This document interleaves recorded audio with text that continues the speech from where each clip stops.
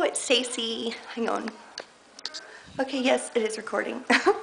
Okay, so I wanted to do a little update because I did go, my makeup is literally all over my face. Hang on.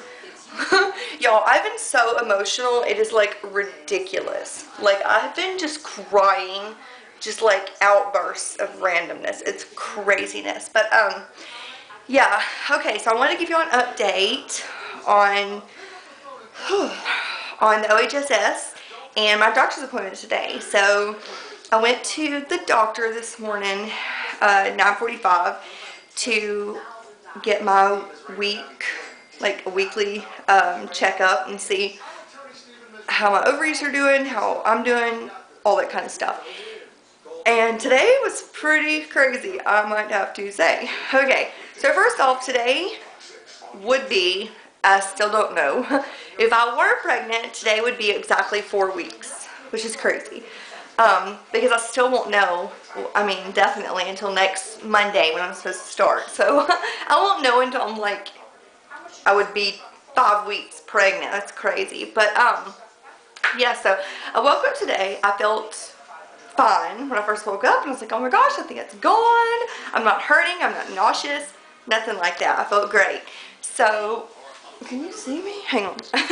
And, Joseph was like, that's my husband, he was like, you should still go to get your blood taken and to see, you know, what's going on with your ovaries and why you're still hurting. He said, because yesterday, you know, you had 100.4 fever, you were really, really sick, and, you know, he said, you've been having a fever for 2 weeks, and I was like, yeah, you're right. So I ended up going, and when I first get there, I go to ultrasound and get a transvaginal ultrasound, which is, I think also called a sonogram. It's when they like stick it up in you or whatever. So yeah, they're not very comfortable. They're not painful. They're just not very comfortable. But yeah, so they did that. I asked her if she saw anything like a sac, like a gestational sac or like anything like that. And she was like, no, I don't see anything, but it would be too early. And I was like, oh, okay. And she's like, I do. And then she looked at my ovaries and she was like, your ovary, one of them looks like it's gone down, but one of them is still huge. And I was like, oh, great, you know. So then I go see the doctor.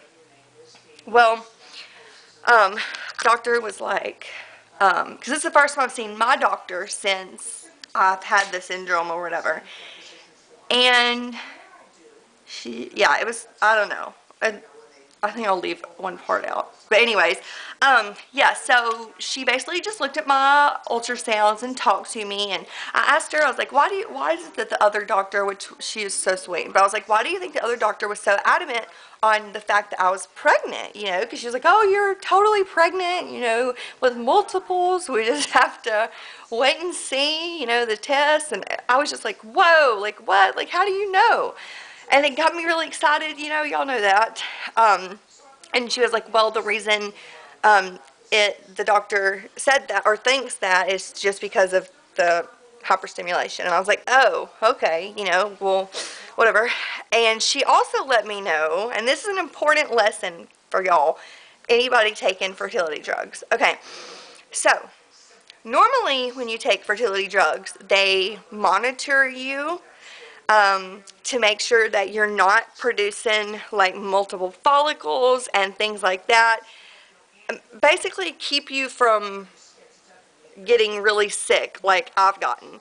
Well, my doctor's nurse practitioner is actually the one that wrote me the prescription, not my doctor.